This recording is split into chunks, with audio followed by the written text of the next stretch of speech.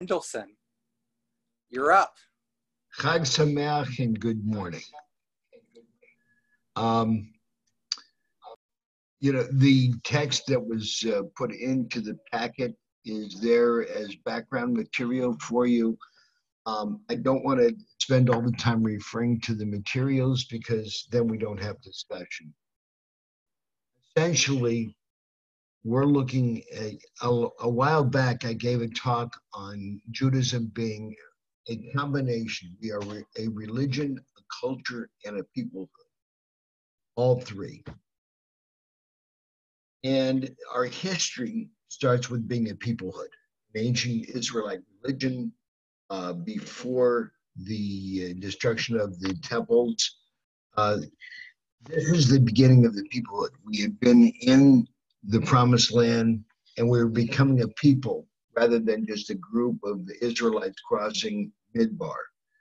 We became B'nai Yisrael, the people of Israel, and finally became Jews when Judah was the dominant tribe. We became Jews, Yehudim. The religion stayed in the hands of the priests. At the beginning of the Common Era, we had the development of Judaism as a religion, observed by all. And then there were communities of Jews within kingdoms. We lived in small areas. There was an infrastructure supporting practice within those areas.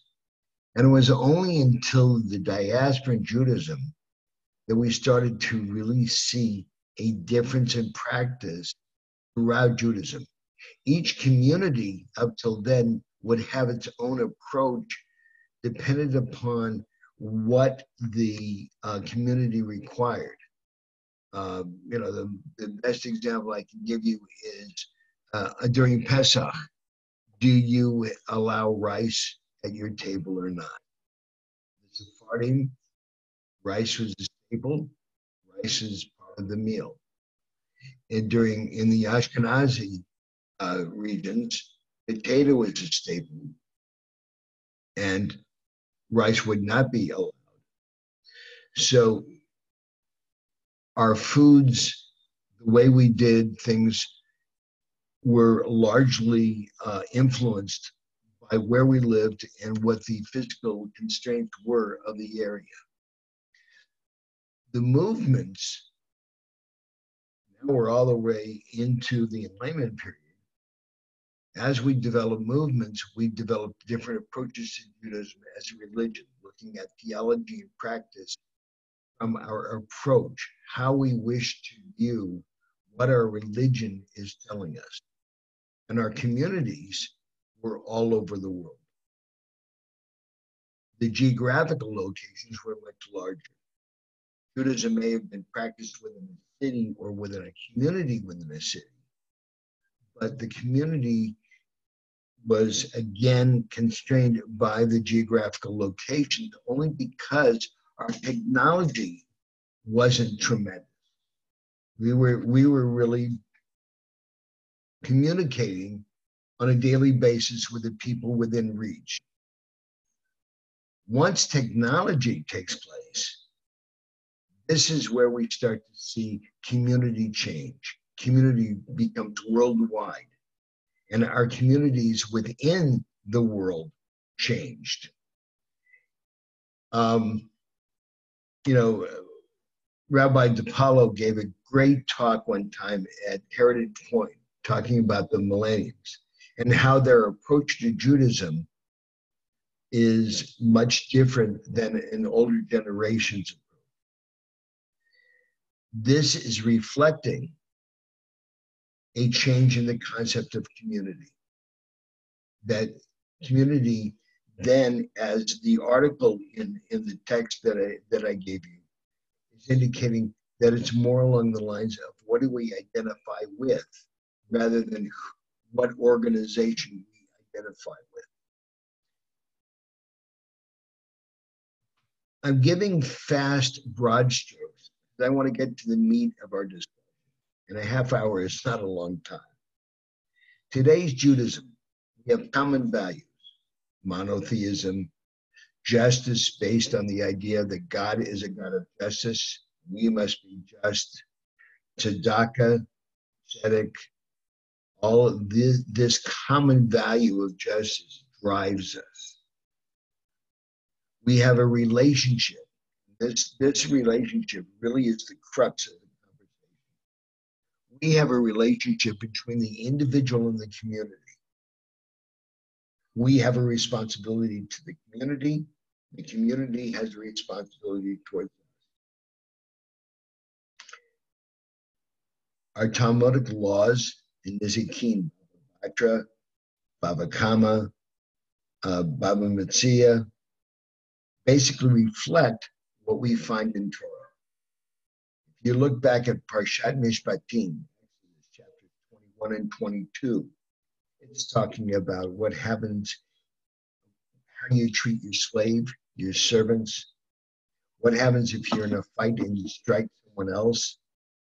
But if other damage ensues, the penalty shall be for life, eye for eye, tooth for tooth, hand for hand, foot for foot. This is the famous idea of understanding that the punishment needs to fit the crime. We continue in the same area. What happens if your ox scores somebody else? What happens if you dig a pit and don't cover it? All of these things are designed to say, what do you do when something happens within your community? That you have to protect those around you, and the community has a responsibility to deal with the individual. Now let's look at us as Jews, again back from the peoplehood concept. We can look at common characteristics. I would submit that we are all critical thinkers, that we're cynical. We don't take things at face value. We question. In fact, one of the things that I found in the hospitals when I'm talking with doctors and they're trying to understand Jewish patients is, I don't know about you, but when we talk to a doctor, we've got a list of questions. I would guarantee that most of you have gone on the web, looked up the condition, and has a list of questions dealing with medicines, with symptoms, all these questions we're going to ask the doctor, understand what's going on with ourselves. And what's happening is these questions are designed to help us understand. They're not challenging the doctor. They're not challenging the expertise. They're for us. And somebody who's not Jewish has to understand that, because that's really one of the ways that we function that some other peoples might not. Okay. I've moved us up till now. And here we have COVID-19. All of a sudden, our community, the way we function, the way we deal with each other, our religious practices, everything changes. This is called Hora'at Sha'ah, a time for unusual steps. We've had this historically, by the way. This is not the first time we've had to react to a pandemic. Not the first time we've been in an unusual situation. As recently as the Shoah, we've had communities that have had to practice their Judaism differently. So we have this unusual system right now going on with COVID-19. What principles do we use? One is Dina de Malchut Dina. The law of the land is binding upon the Jewish community. Excuse me. That doesn't apply to decrees specifically designed to disrupt Jewish practice. That we will do anyway. But it applies to rules that may have that side effect if they're made by legitimate authorities for the public good. For example, praying as a minyan is something we cannot do until our synagogues are reopened. And even then, is that safe for certain communities? So different synagogues have used different methods of dealing with that concept of minyan. Is being on Zoom a minyan? And each different rabbi has to choose what is the right answer for that. Even now, there's a discussion within the conservative movement.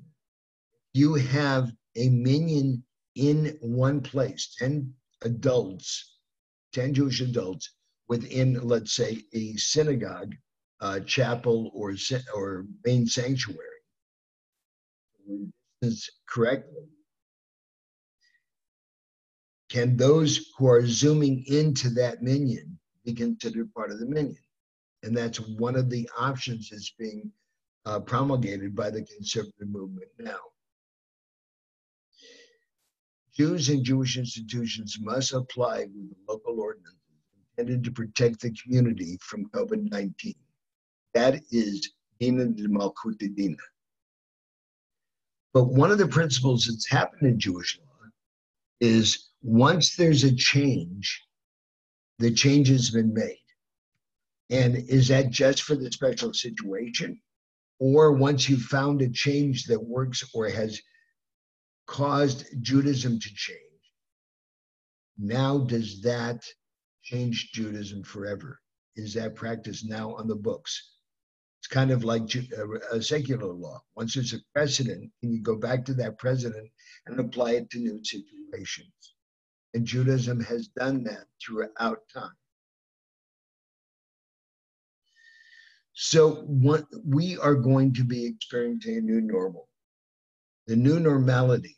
And this is the question that I wanted to raise. What is this new normality going to do? What will be our interaction? What will be our dependency upon each other, just like we've had for so many years? I'd like to open it up, if I may, and ask you all to unmute, and let's go. This is a free-for-all. There is no one right answer, and there's no expert. Rather, it takes all of us to start to figure out what is that new normality. And I guarantee every rabbi who's on this Zoom is going to be listening, because this is the material we need to craft our future in our own community. Is there anyone who would like to unmute and start? Instead of unmuting, if you could just please raise your hand, and then we'll just work it that way. Okay, Wendy?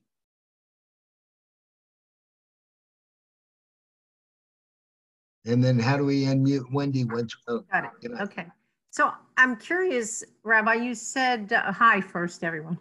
I'm curious why you're saying that if a law is changed, it sticks permanently. Is that just in theory, or is that by design? Because certainly the thing that occurs to me is perhaps the fear that the law will stick permanently makes it difficult to put in place a reasonable temporary law. And we've had both situations. There have been times when a law has been temporary and has remained temporary. But usually what happens is once this change has been allowed for a particular situation, there's another situation that's so similar to the original situation that it gets applied. And it continues that way. This is just something that has happened historically. And therefore, it is a possibility and could be considered a probability. It's something certainly to be considered. Is that stifling, do you think, though, right now? That the risk is... It certainly could be. Now. What are your opinions? This is not my show. This is yours. This is a community effort. After all, you're going to help define community. I'm not the guy with the answers. I'm the guy with the question. We have Rabbi Joel Berman who wanted to add in. Please. Good morning. Hi, Joe. No, I think Wendy's got a real point. One of the there's a saying in Israel: "There's nothing so permanent as a temporary solution." And you know, the idea that you make a change to present circumstances, but it will never go away is the fear. And it'll also keep you from actually dealing with the situation in a way that would be more universal or more long-lasting, or more applicable in more areas and things like that. No, it's a genuine fear, but it's also embedded in the halakha itself, that you can't change a halakha unless you have a beit din that's more powerful or more respected than the beit din that decided the halakha in the first place. So we're kind of stuck here between the proverbial rock and hard place as far as making changes, unless you don't particularly subscribe to the Jewish law to begin with, in which case you're going to try and root your decisions in morality that that you deem correct. So it kind of is an open-ended question. There's on both sides. We have Andrea Alfie. Like I was saying earlier, I think this has given us all like a good perspective into, accessibility has been a big problem within many communities, but the Jewish community, where, people of all denominations have said, like, the synagogue isn't an accessible place for, people with disabilities and health issues and other issues. So if we can find a way, and we can see a way to let someone be involved in a minyan, I mean, I'm really proud that a lot of synagogues in Orange County have had live streaming before this even happened. So they were, a lot of you were up and ready to go, but are the Torah studies always live streamed? Have they always been live streamed? Is a minyan always live? The service, the Friday or Saturday service is just one little piece of all the different ways that a synagogue or a temple is important. Have all those other pieces been accessible this whole time? And if we do it and we can be open in this moment, why would we want to close and go back and shut that off for people that even when it's healthy and safe to go out, they don't have the ability to go out and participate in that same way? So what Andrea is doing is really taking the concept and giving practical examples. Are we going to try and go back, or are we going to find this new normality that's more practicable and more practical? Certainly, you're absolutely right. The streaming, the Zoom study sessions, all these different methods have given a broader accessibility to those who have not been able to access before. And it's allowed us to create a larger community than just within our individual synagogues. One of the best examples is tonight and this morning. Our community is Orange County, and we have come together to study together in a way that we've never done before. And it's a wonderful way of doing so. Do we want to go to Lindy first and then Steve, or Steve and then Lindy? I'm not seeing. Lindy was raising her hand in the bot on the screen. Lindy, Steve has his blue hand. Well, going along with now that we've started doing Zooming, and I know that a lot of I'm in New York right now, and I was in Orange County. And one of the nice things about this horrible situation, or the blessing maybe, is that I have now been able to connect back to Torah studies that I used to be a part of.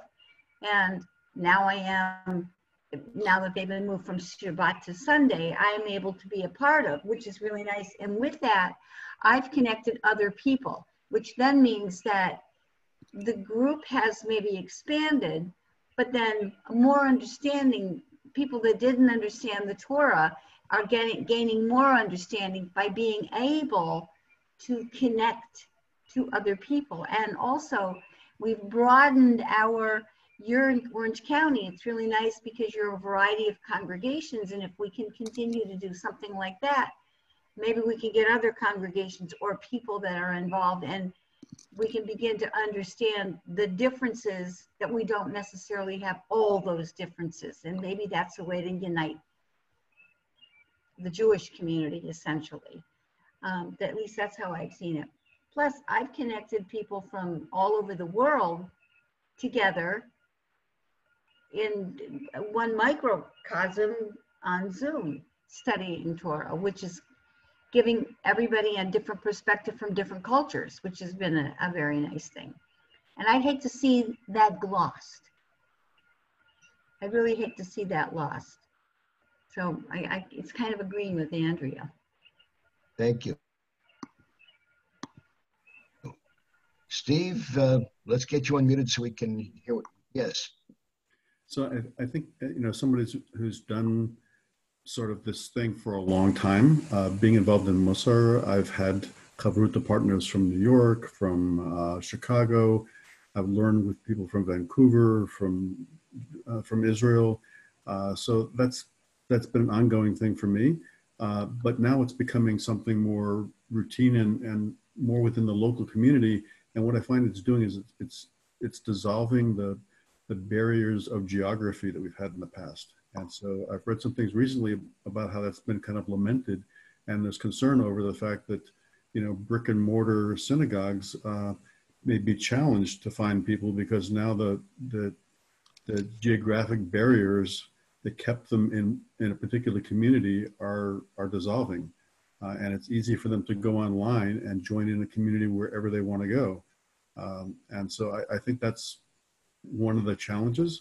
And it may actually be a challenge in the sense that can we rise to meet that need and provide for what those people are looking for so that they don't have to go looking for some other place to find it. So I think it's a challenge to us to offer the best that we possibly can and address all those different needs that are out there independent of geography. Thank you. David. Next. Oh, wait, Sue is there first. Oh, I'm sorry, Sue. I didn't. My apology. Hi. Can you hear me? Yep. Hello? Hi. Yes, this is kind of what's been said before, but I'd like to reiterate that this is good in some ways to be able to experience so many different kinds of service and take part in distance learning. I've participated in more things and learned more things in the last few months since we've not been meeting, and I think this is a great opportunity to take part in things without driving a long distance, which is something we're all concerned about for various reasons, including the environment. And well, I like the full service synagogue, and I hope it certainly continues, and it serves many wonderful functions. I'm glad to see that we're doing some things without it.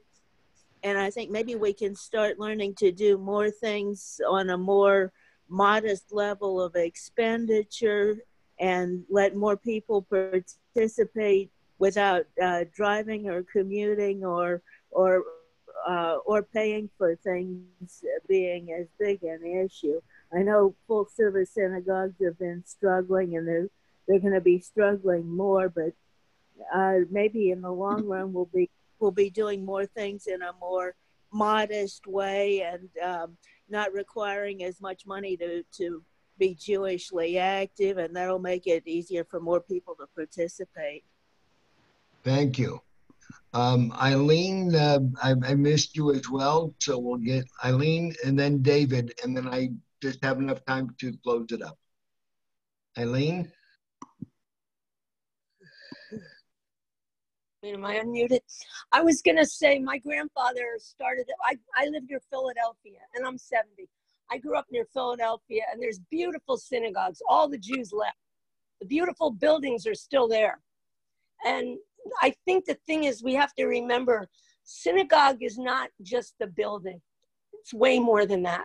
So I just am throwing that out. Thank you. And Dave? Mr. Zarno, unmute. I'm here. Good. Rabbi, thank you. It's so nice to see you. Chag Sameach. I'd like to know what constitutes in this virtual lifestyle that we're now engaging. What constitutes a kahila? What constitutes a community? And then, of course, the pragmatics are, how about a revenue stream issue with how do we how do we have common customs and so on, and who's the Merida'atra kind of thing? What happens to these concepts as we evolve? So I would throw that out as a question. Good question. And this is a perfect way to finish the discussion so I can allow the next person to begin on time. We're looking at, these last questions are perfect because you're right. A synagogue is not just bricks and mortar. It's not the building. A synagogue is this small community that's coming together to support each other. The functions of a synagogue are not just to teach, as perhaps the education arm needs to be continued in this manner. It's partially for prayer. It traditionally was the communication arm of the community that can be handled electronically as it is now. But we have to find, the challenge that we're facing now is finding a way for a method of allowing people to pray as a community, which is different than learn from a community, depending on your approach to prayer, your approach to definition of a minyan, and how that minyan must function. And I fully admit that my definition is different than a lot of the people in this chat room right now. And it has hampered my ability to daven in a community right now. And I anticipate down the road, I will be able to daven in a community again and be comfortable with my definition. So community will be finding people with a like definition and bringing them together. The revenue needs to be there so the synagogue function can continue. Having people there for life cycle events, having people there to be the Merida'atra, to offer those answers as communities have the question. But it's going to be something different than what we've had before. The Orange County Board of Rabbis has discussed already the possibility of sharing certain expenses. And all of these questions have started, and none of us have the answers yet. We're still working down the road, trying to find out how our community is evolving, not just after COVID-19, but as we move through the 21st century. My time is up. Thank you all. Chag Sameach. Dr. Koach, Rabbi Joe, for leading us on this exploration.